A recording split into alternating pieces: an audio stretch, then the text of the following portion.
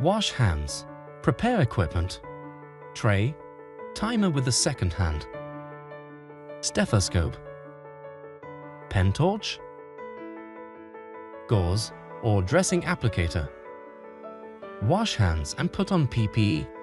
Find common carotid artery by taking 2 fingers and running them alongside the outer edge of the trachea. The pulse is felt between the windpipe and the neck muscle, just below the jawbone. Do this for 1 minute.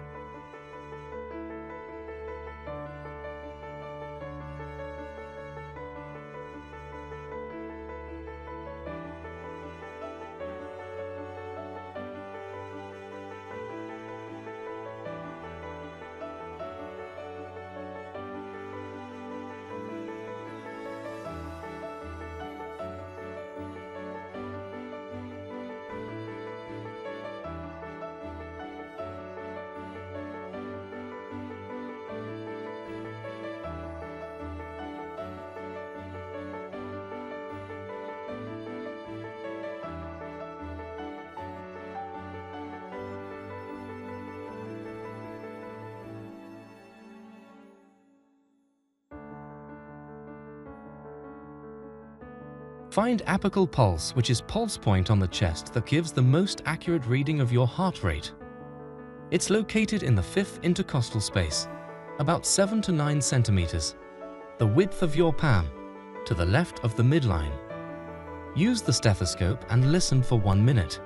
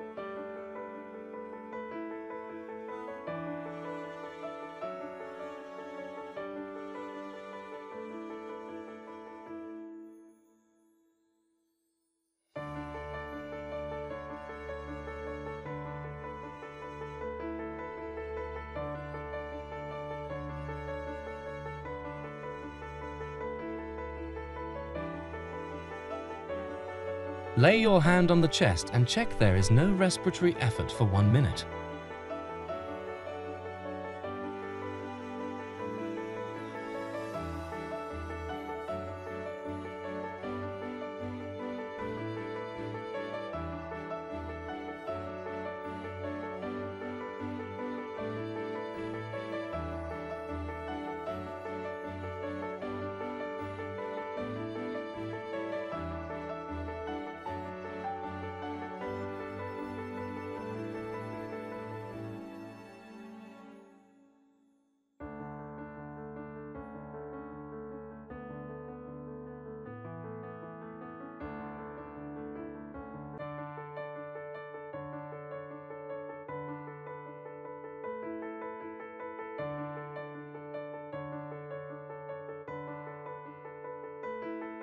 Then, using a stethoscope, listen for respiratory sounds.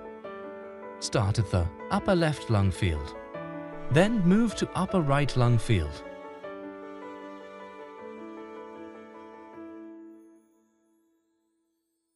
Move to the middle right lung field. Middle left lung field.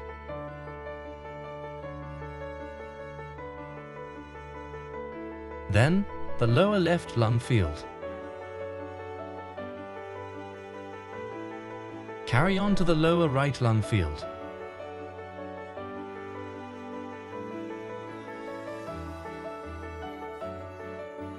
After that, the middle lobe right lung. Finally, check the bases of both lungs. This should take 1 minute in total.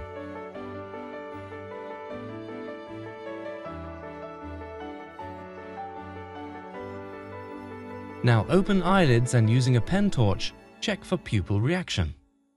The eyelids are open together, The first light sweep in each eye is to look at the singular pupil, and the second sweep of light at each eye is to check the direct and consensual response, with the test repeated on the other side. Open both eyelids and touch corner of corneal with cotton tip, gauze or dressing applicator. A normal response results in an involuntary blink, therefore this should be absent. Do this for 30 seconds.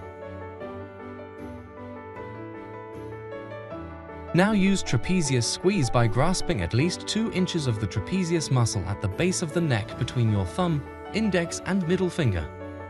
While squeezing the muscle, twist it, which will cause significant pain.